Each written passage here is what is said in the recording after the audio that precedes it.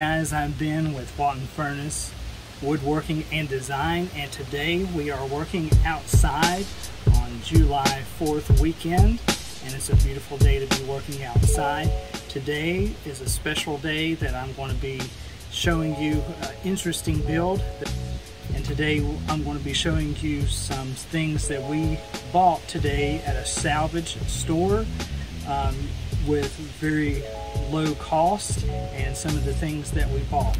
So we picked these up today for only $2.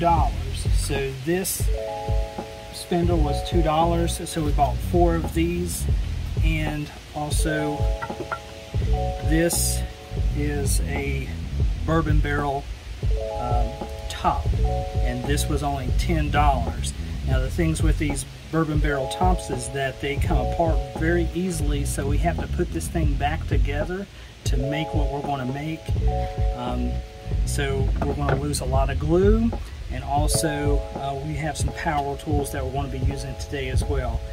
Something as a bonus that I don't know what it's going to end up looking like is I'm going to make a lamp, and to do that thing right here. So this was a air compressor, and somebody started making something but they didn't finish.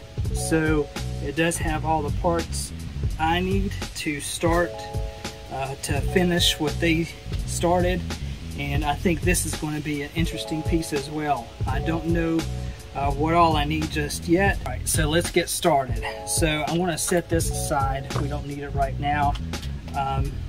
We need to lay out what our bourbon barrel is going to look like. Okay, some bourbon barrels are different. This one is a tongue and groove bourbon barrel. Some of them come with the dowels that have little pegs in them, so you can easily just put the pegs back in and just glue them back up. But this one is a little bit different. It's all tongue and groove. So basically all we're going to do is just glue back in the seams here and then clamp it back. So this is one of those videos that one after another thing just kept going wrong. I thought I had another camera that was recording me, and it wasn't, and so all of the power tool stuff wasn't recorded, so that just made this a very short video. So all the parts where it was showing me cutting the supports for the bottom of the table is left out of this. Also, I got a dead battery, so day 2.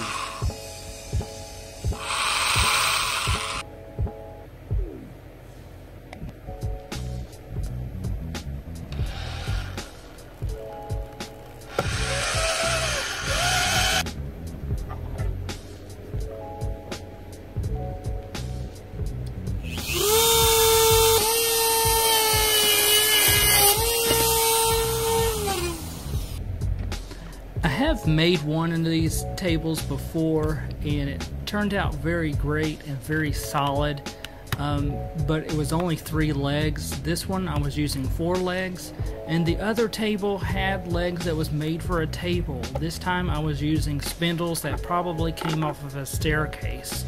So I was using things that weren't intended to be used for something else.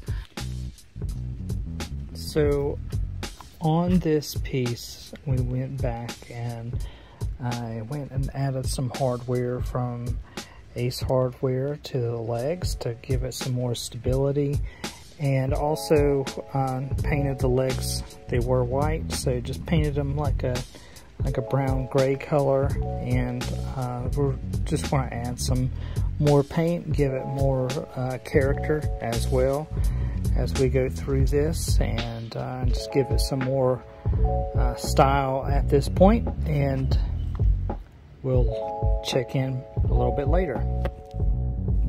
We will be adding some transfers. These are the best transfers on the market from Iron Orchid Designs. They have no halos that are around that make things look like a sticker. It looks like that you painted the designs on the piece itself. So I will be putting these on the table, and I stole these from my wife. She's been collecting these things to be put it on different projects, but I'm going to be putting these on my table, so I'm going to just give her a big thank you for letting me have these and put these on the table that I'll be making. And so you just rub these on basically, and then add a wax to seal it in, and it just makes your piece look very unique. So I'm just going to be adding some old elements to this, and it looks like it comes off of a pirate ship or something that's been well traveled